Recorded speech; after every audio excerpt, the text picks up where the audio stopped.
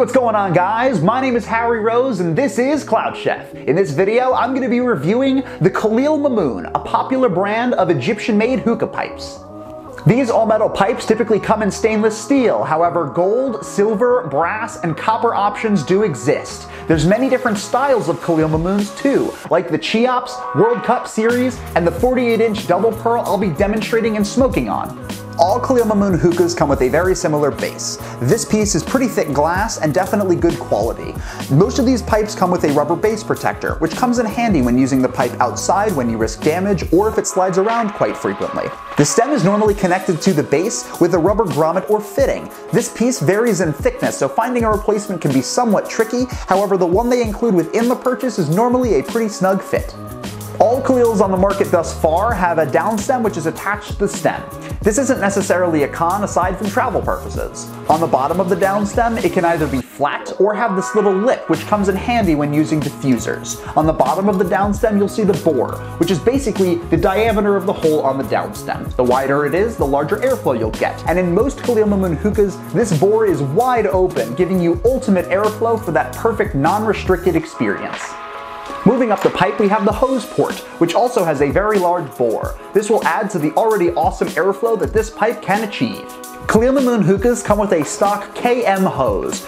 These are large lounge-style hoses with, you guessed it, awesome airflow. These hoses pair perfectly with some of these mid to large range hookah pipes. On the opposite side of our hose port, we have our purge valve. This piece can look different on most pipes, however they all share the same purpose. When inhaling through the pipe, you'll get a steady stream of airflow, and while exhaling through the pipe, you'll clear all the stale smoke from the base. These pieces are comprised of two main parts, a ball bearing and a screw-on cap.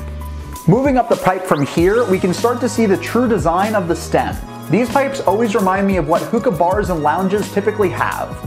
Next comes the ashtray. While this piece has a lot of room to hold hot coals, ash and such, it does move around freely, and personally I'm more of a fan of secure parts. The bowl port on a Khalil Mamoon hookah is very similar in size to the down stem. This will ensure a lot of airflow passing through while in use, and complements the other airy portions on this hookah very nicely. All Khalil Mamoon hookahs I've seen so far come with a standard Egyptian clay bowl. These are simple to use and easy to work with. We even have a review and tutorial right here. But it is worth noting that sometimes these products can have minor defects, since they're all hand blown. Sometimes there can be chips, cracks, and other times holes won't be punched out. It is something to note. Overall, Khalil Mamoon is one of my favorite brands of hookah pipes. From top to bottom, the parts prove to be reliable and durable. It's in my belief that one of these bad boys should be in every hookah smoker's arsenal. And thank you very much for watching. I definitely hope you were able to take something from this video. If you have any questions or comments, feel free to stick it in my down below. Check us out on social media for some of the latest updates, and I'll see you guys next time.